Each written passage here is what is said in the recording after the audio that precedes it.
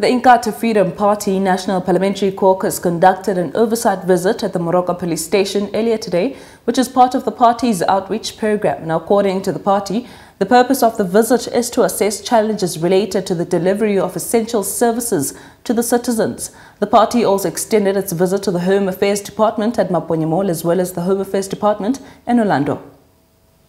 The Moroka Police Station in Soweto is the site of a significant oversight visit by the IFP National Parliamentary Caucus with assistance from the IFP Gauteng Caucus.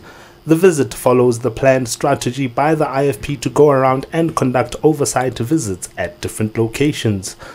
The party emphasized that the goal of the oversight visits is to evaluate problems with providing some of the desperately needed basic services like water, healthcare, safety and security, SASSA grants, home affairs services, and the general quality of life in these townships. We are conducting an unexpected oversight visit at Moroka Police Station. We had chosen Moroka Police Station. I sit in the portfolio of police, and in all crime stats, Moroka would then appear on the top 30.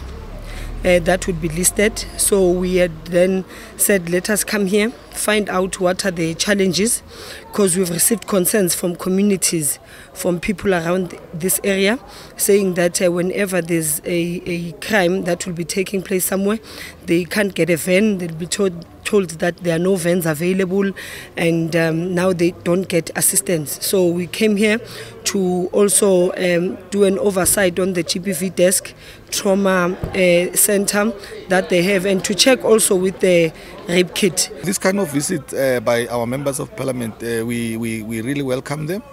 It was about checking the service delivery. How are we treating our clients? Are we sticking to this particular principle that we always preach?